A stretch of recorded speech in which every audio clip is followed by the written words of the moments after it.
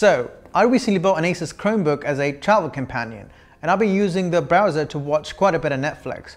But turns out, I've been doing it wrong the whole time, because you can just download the app and watch your favorite TV shows and movies on the go, and even watch American Netflix with a VPN.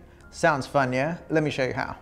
Before we begin though, if you're running on an early generation of Chromebook, make sure you update it first or it won't play Netflix seamlessly. To update your Chromebook, just open your Google Chrome browser and tap on the wrench icon at the top of the screen, and then select About Google Chrome. And then select Check for Updates. After you've updated your Chrome, you should be able to play Netflix on your Chrome browser natively.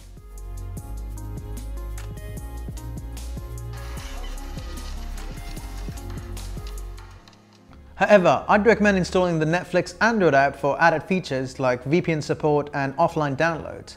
Pretty much every Chromebook after 2017 just right out of the box supports these features. But if you've bought your Chromebook before 2017, you can check if your Chromebook supports Android apps from this link.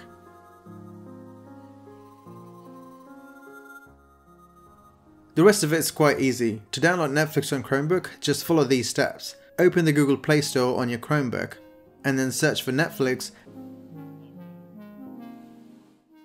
and then install the app. Once it's installed, open the Netflix app and sign into your account. Next, tap the download button at the bottom center of the screen, and then tap on Find Something to Download button at the center of the screen. Search for a show or a movie that you want to download. But the cool thing is, you can even use Smart DNS Proxy's VPN service to watch American Netflix on your Chromebook. You can even download them and watch them offline. Let me show you how. Simply download Smart DNS Proxy VPN from Google Play Store and then log in. Remember, you need to be a paid Smart DNS Proxy customer to use this app. It costs about $5 a month, which is bugger all.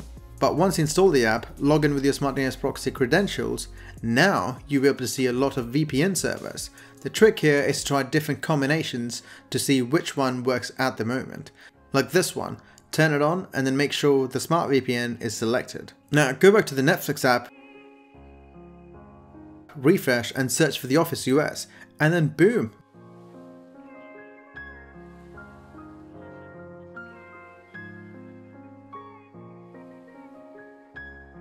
There you go. I can not only play it, but I can also download it.